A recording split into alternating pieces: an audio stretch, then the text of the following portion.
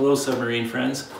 I thought I'd make a video about my latest project, which is a heavy-duty ROV. The inspiration came from being worried about being entangled in the bottom of the lake with my submarine. So there's really no way to rescue me. I can drop the chassis, jettison weights, etc. But if all else fails, I need to be rescued. So with no rescue in sight, this is the answer. So this is a 600-pound ROV with a 5-function arm. It's 4-function right now, but it will be 5-function. The arm is fully electric. It is oil compensated, so the actuators are actually full of oil, and this bladder here is what provides the oil. So it's just a rubber bladder. It's actually an airbag from a pickup truck. So it squeezes, which pressurizes the inside of the actuators.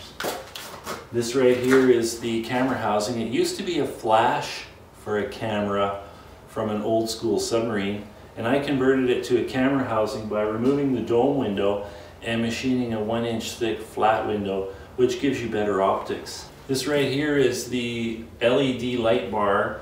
It's been tested to 3,000 feet so far and no problems at all. So this is 20,000 lumen, and that should give me all the lighting I need. I can stack as many of these as I want on, so I can have all the lighting that I want. But I'm starting with 20,000 lumen. So that's the front of the ROV. Actually, let's talk about this. This right here is the buoyancy tank. Most ROVs use, well, I think all ROVs use syntactic foam to give them the buoyancy they need. That stuff is super expensive. So I'm using a carbon fiber pressure tank. It's actually a natural gas tank off a vehicle. It can hold 3,600 psi. At 2,000 psi, it gives me 550 pounds buoyancy. So there's about 100 pounds of air inside that I have to compensate for. So this is the valve, obviously, that holds the air in and lets the air out. So I can actually connect that to a first stage scuba regulator. So if I want to salvage something with a lift bag, this will provide me the air to fill the lift bag, plus still maintain buoyancy in the ROV. So that's really a handy feature. Let's move on to the side of the ROV. So here on the side of the ROV, you can see the electric junction box. So this has a screw-on lid with an O-ring seal. So it's actually full of oil, and it's full of all the wires that control the arm. So the wires actually travel through the oil lines to each actuator. Then there's the pressure compensating bladder right here that squeezes that oil. So moving on, this battery right here is actually a golf cart battery, plain and simple. It's filled with water and acid, just like normal, but it's topped off with oil. So the top inch or two, whatever it is actually motor oil. And so then I've machined these caps to replace the original vented caps, and they have a brass fitting in them that leads through a hose to this manifold.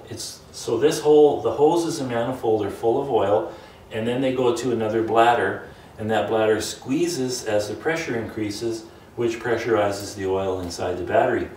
The electric connections will be potted, so the cables bolt on and then they're potted, so there should be no shorting at all. And I'm hoping it works well. I think it will. So here's the vertical thruster. This right here is the electronics can. It's not bolted down yet. So it has an aluminum end cap, which is machined with an O-ring seal. And all the electric penetrators go through that aluminum lid to the solenoids and electronics that operate the ROV. Aft thruster, one on each side. Vertical thruster, one on each side. So these are the clamps that hold the carbon fiber tank in place. And then there's going to be lifting eyes on top of these two brackets, and that's how we'll lift it on and off of the boat. I'm planning a fiberglass body from this height over the top, just like the submarine I have, so it'll be nice orange, of course, fiberglass cover, and then the sides will be all enclosed with guarding of some sort. We'll try to make it look as cool as I can. So that's the progress on the ROV so far. It's going a lot quicker than I thought. It's a lot easier than I thought. So I should see it in a test pool in a matter of a few weeks. So wish me luck. Ciao for now.